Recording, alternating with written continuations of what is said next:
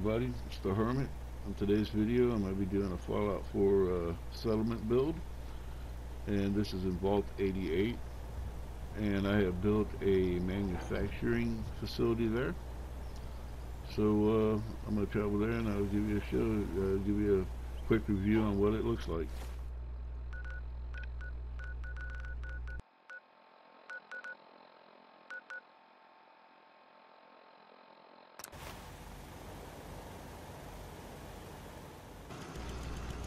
Okay, so here we are at Vault 88, and I'm just going to come down this corridor here. We're going to go see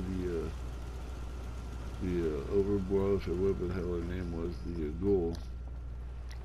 And this is my factory.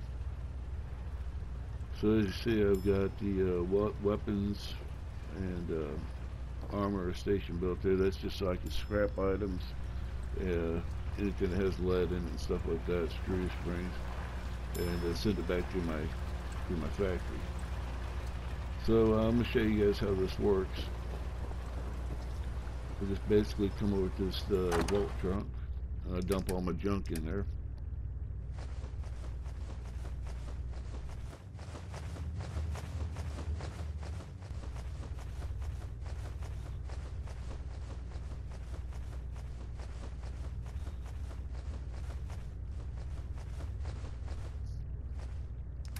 Alright, there we go.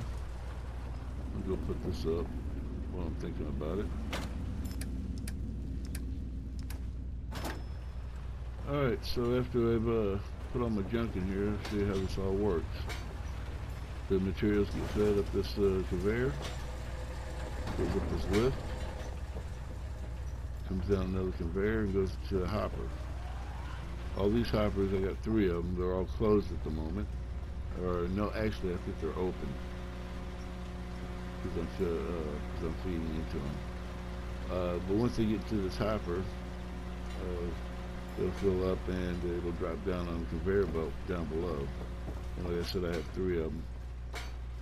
I forgot to turn this on earlier. I'll explain all this here in a little bit. So the hopper is here and it's getting fed all these materials I just gave it, and it'll come down these conveyors. And as you can see, it's hitting these little laser wires.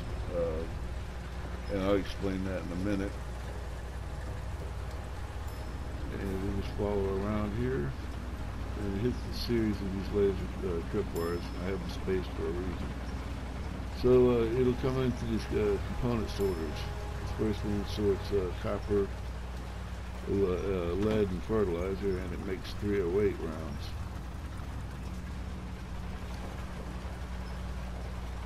I can also set it up to make others, but at the moment I like the 308. So this one sorts all my materials that I need for making grenades, and all those materials get fed into this explosives mill. And when it's done, it'll come up and come down this hopper, and it'll load this storage, and I am making plasma grenades. I make these because, as you can see, they're pretty 135 bottle caps for them, so I can make a little money off of them. So whatever doesn't go through that one will come down here, which will be leather and cloth. We'll feed down here to this builder, and it is currently making cute, adorable teddy bears. Yeah, I figure if I'm making bombs and ammo, I might as well make something cute too. So I went ahead and made some teddy bears up. So anything that doesn't get sorted out through there will come down this conveyor here, like wood and fiberglass, stuff like that, and it'll wind up in this storage container. I'll take it all out and just run it back to the other settlements. Now all these tripwires I have placed on these, they have a purpose. Anything that comes through and touches those will send a electric charge. The way this switch is set up, if only one power source is feeding, it'll only allow one power source through. So you'll see how it's clicking. And once none of those laser tripwires are touched, these will start lighting up green after about a minute, and it'll send power down this conduit, which will now charge up this vacuum hopper. And that is after everything's been fed in there and it can't make anything. Now, if it's still making stuff, it'll still hit tripwires and it'll keep the process from happening. But after it sucks the materials out, it'll go back into this hopper. Now each of the builders has a vacuum hopper on it. Now here's the tripwires I'm talking about. Now these here, if they are hit, they will send a charge and that'll allow my hoppers to stay closed that are feeding back into it.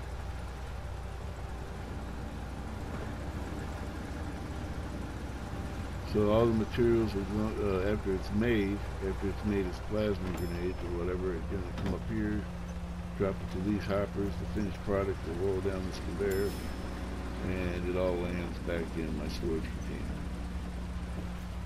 Teddy bears, grenades, and bullets.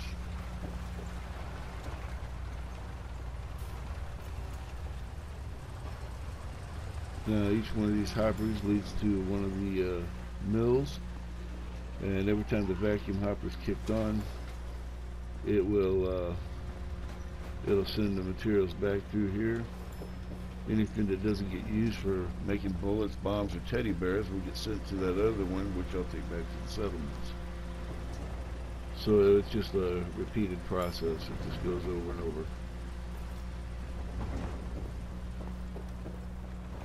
Sometimes I'll have like 400 or 500 pieces of aluminum and no nuclear materials. That's where the weapons breakdown thing comes in handy, where I can break weapons and stuff down. And I can just feed it directly back into it. So guys, that's my ammo, or my explosives mill and my ammo's mill and stuff. And hope this video was entertaining. If you'd like to see how I built this, or leave it in the comments. Maybe I'll do a video on it. Until then, guys, have a good one, and peace out.